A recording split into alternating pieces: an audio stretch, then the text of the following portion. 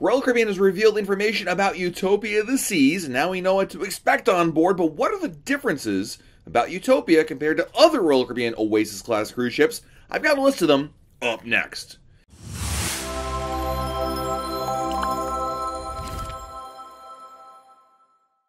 Hey everyone, it's Matt from RoyalCaribbeanBlog.com. If you're like me, you were super excited to hear all about Utopia of the Seas. Royal Caribbean announced its details on its 6th Oasis Class cruise ship, Utopia of the Seas, which will launch in July of 2024. But if you're like me, you probably thought, cool, this is amazing, being the 6th in the class, what makes this ship different? What's unique about it? And there are some notable differences between Utopia and her sister ships. Utopia will have 5 pools, 3 water slides, 21 dining venues, 23 bars, 2 casinos, and 8 hot tubs.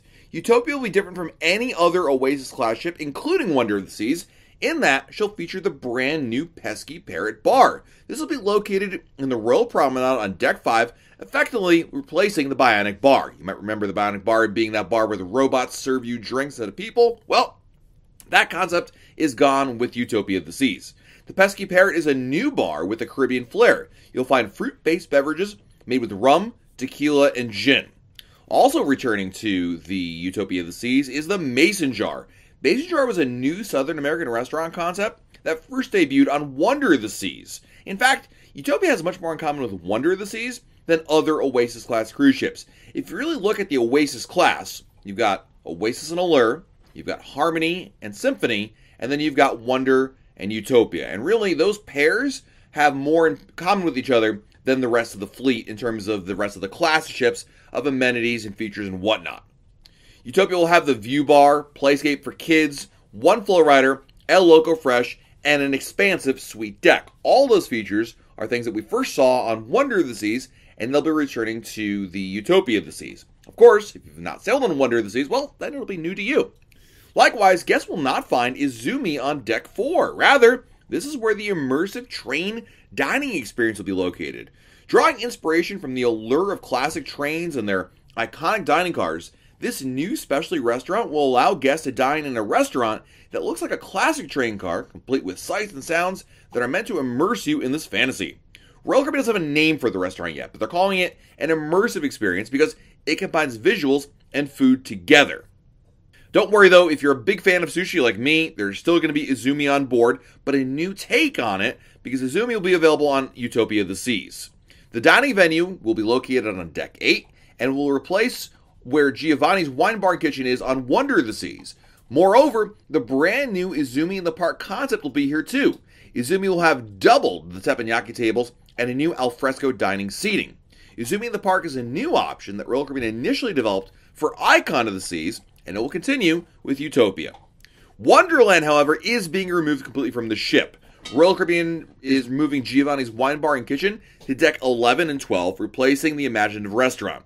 So the new restaurant, of course Giovanni's, will span 2 stories and has been reworked and has a new outside terrace called Gio's Terrazza that overlooks the signature boardwalk.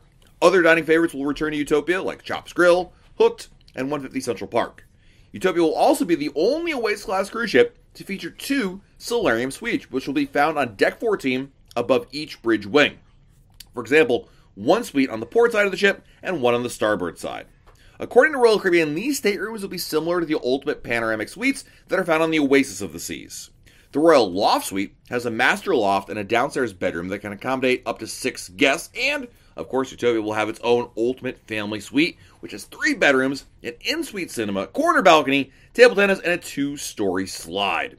Deck 15 will feature a poolside food truck, giving guests lounging by the pool another quick service dining option. And finally, Sprinkles Ice Cream Station will be bigger than ever, with 3 flavors to choose from and a new Sprinkles bar, sure to make our YouTube editor's life way better on a cruise ship. So there you have a look at the differences between Utopia of the Seas and some of the other Royal Caribbean cruise ships in the fleet that are out there. Utopia of the Seas is finalizing its construction as we speak, and it'll be ready in, again, 2024. The cruise ship is under construction at the Chantiers de l'Antique shipyard in Saint-Nazaire, France.